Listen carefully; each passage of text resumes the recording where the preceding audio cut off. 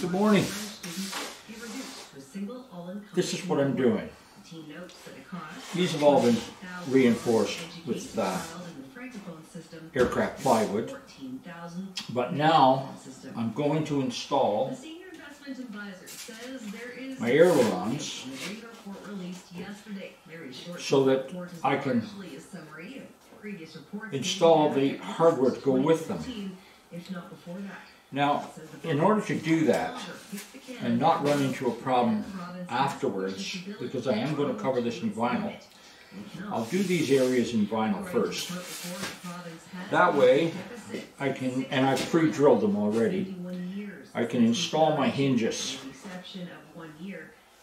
after the vinyl's in place. Make for a neat job. In addition to that, I will cover these ailerons with vinyl as well. That way, this whole area is finished. Then I can work on my servo compartments. Uh-oh. What's that all for? Here comes the boss. I'm not working. Was I a bit bossy this morning? Yeah, you're in front of the camera. The back of your head's in front of my camera. Oh my God! Well, you can stand here and talk to me. I was bossy this morning. That's why he's calling me the boss. Yeah, yes. Let me just shut the camera off for a second. That was my wife's visit. She bought this project for me for a Christmas present. Well, I made it clear what I wanted for Christmas. She was good enough to buy it for me. In turn, I had to give in to some updated clothing and stuff like that, but she's worth it. Anyway, back to this. Now, I'm installing this, as I said before, ahead of time. So when I wrap my vinyl, I won't be completely wrapping it. I'll be wrapping it into the area that I can reach. Meantime, all of this will be nicely finished.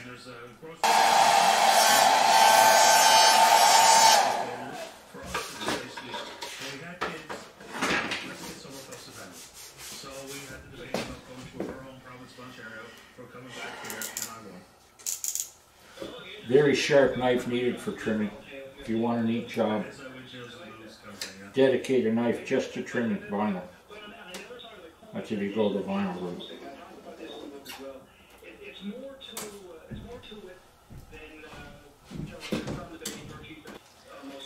There.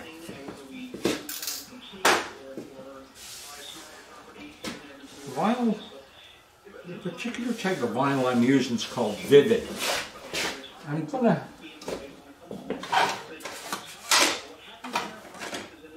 gonna recommend them only because that's it there. VVIVID vinyls. I find the product very good. It's what they call air release technology. No problem getting air bubbles out from under it. It bonds very well to any smooth surface. And I've had no problem with it ever coming off.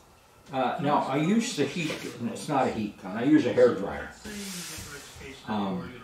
That increases shortens the bonding time. Like for instance, with this edge here, what I will do is I won't try to take this big sheet that I'm going to cover it with and try to cover the curve too. What I do is I cover this curve first to about here, like this. And then, when I put my larger sheet on, I don't have to try curving it around here. I can just terminate it, like here. Nice clean cut, you don't see it, and you've got a nice finish here. Small piece here, then the larger piece as you go. Okay. What did you think of the moose? I was doing this job and I happened to notice a shadow through the window. They come right up to the house. Those two are last year's calves. Get my glue to come out here. The two smaller ones are last year's calves. The one by herself, that's their mother. you notice she's quite fat. Right now she's convincing the calves to leave home. The size of the mother that she'll be chasing them away totally very shortly, and she'll be going to have her new calves. This mother's been with us for about 4 years now. She had a single calf her first year, and every year after that she's had twins. We had one cow here. Well, we had her for about 9 years. And all she ever had was twins.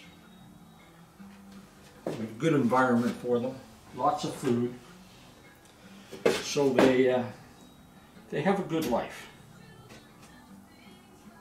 The bull, he's beautiful. Had a chance to do a measurement on him one year. Well, there's more than one of them, but he was 12 foot 4 inches tall. And the reason I know that, he walked up to something one day and I thought, I can measure that. So after he left, I went out and measured where he had been standing. He was 12 foot 4 feet tall.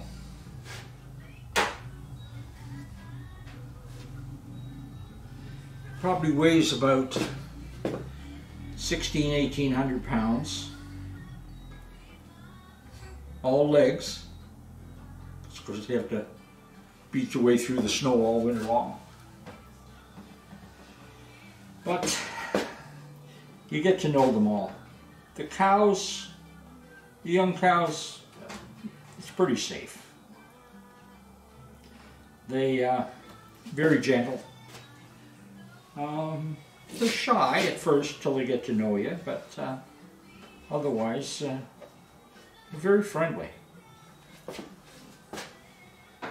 The little bulls, on the other hand, well,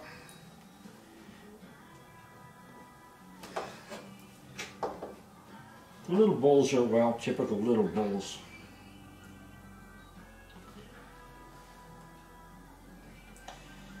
Yeah, they can be okay when they're very young, but as they get older, they get a bit feisty. We have a lot of trails where I live here. It takes us out to the ocean and to some of the smaller bays. You can walk them quite safely, but if you see a bull, they'll walk right past you, as long as you don't get in their way. I've had them walk the distance I am right now from the camera, the bulls, and you just step aside, you go right on past you, he'll just ignore you. You ignore him, he ignores you.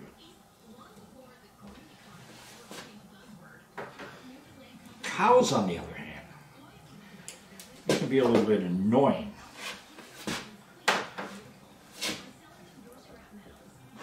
More than once we've had to shoo them away. And sometimes you literally walk right up and give them a smack in the backside.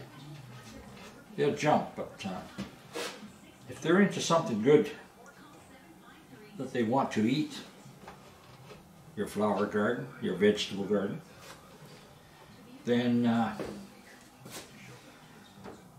it's very hard to get rid of them.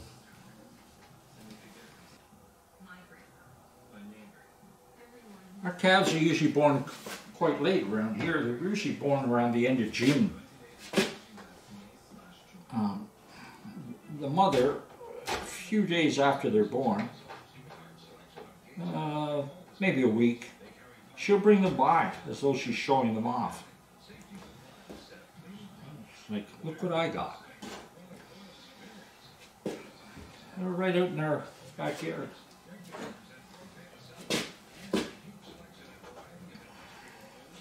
In my case, backyard is Parks Canada. There's my property, little piece I bought behind me. And then Parks Canada. Get a fair bit of wildlife. The first wing done. Now you can see, finishing this first is going to make for a very nice, clean looking job.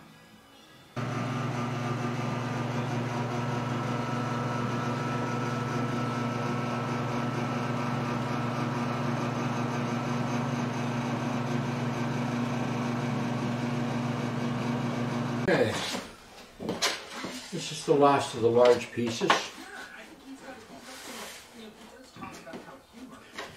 What I do is I put, because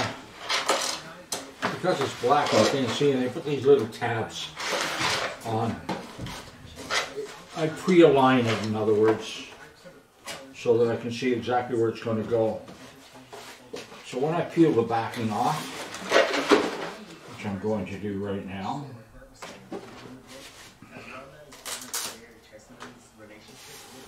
good.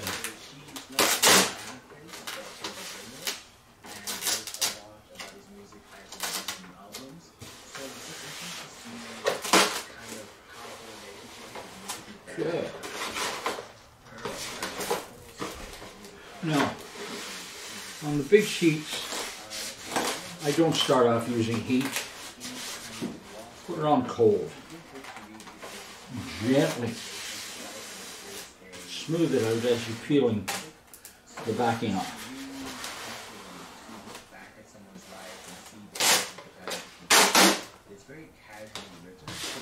It wants to lay flat. We've got a large flat surface here, so just pat it down.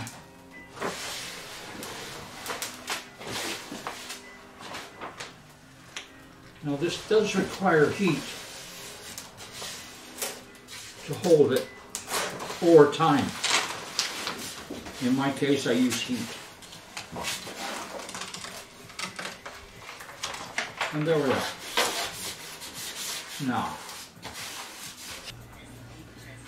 Now you can begin applying heat.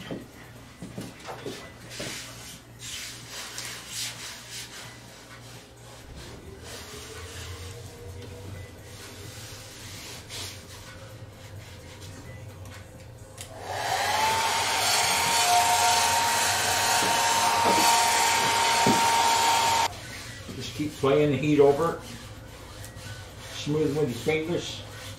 The credit card thing, I don't know. Or squeegees. I prefer to use my hands on this.